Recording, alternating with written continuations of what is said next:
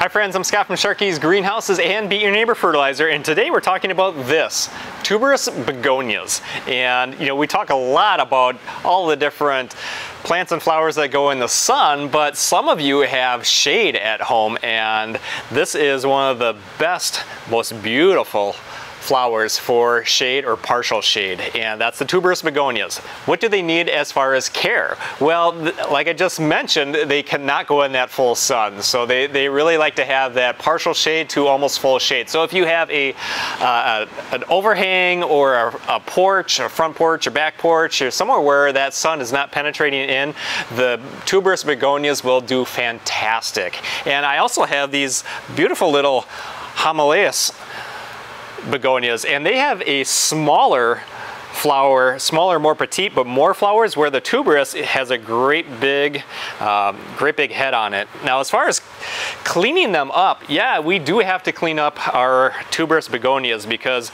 this great big flower, it's got a lot of moisture in it, and you'll see it once it starts going.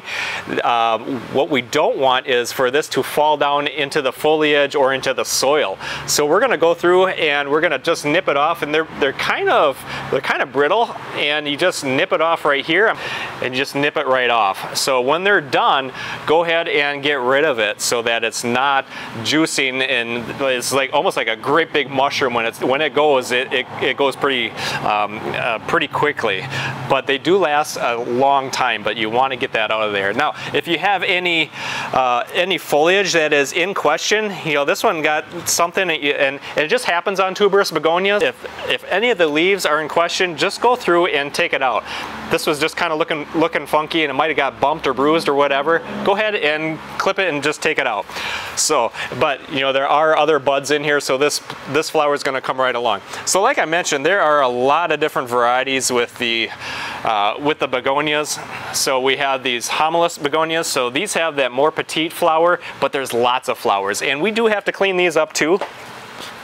And when they're done, we're just going to go through and just kind of nip them off and take them.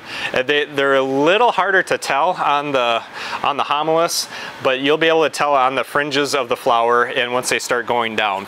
Now, if you want to put them in baskets, they look fantastic in a hanging basket. So this is a 12-inch hanging basket, and I put 5 of the Hiemalis begonias in here, and it turned out absolutely fabulous. I did not plant this very long ago, so it really took off and it looks great. So I put five plants in here in a 12-inch hanging basket.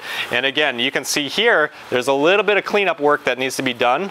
I'm just going to take that off. Here's a leaf that's looking a little funky.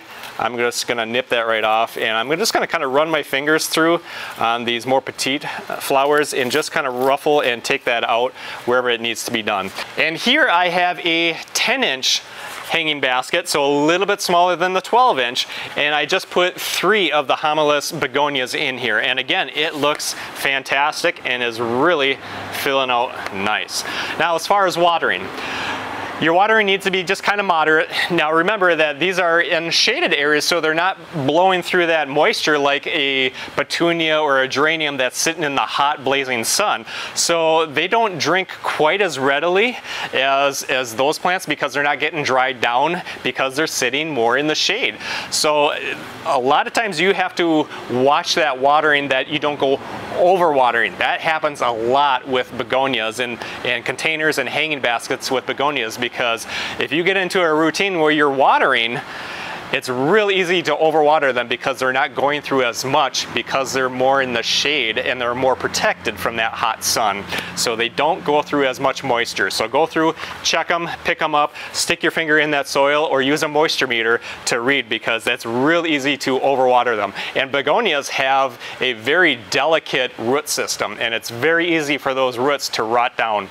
And as far as fertilizing, we're going to fertilize once a week with the Beat Your Neighbor fertilizer. That Fertilizer Friday is a great way to remember to go through and fertilize all your begonia baskets or your begonia containers, just to keep them looking fabulous and popping those blooms out.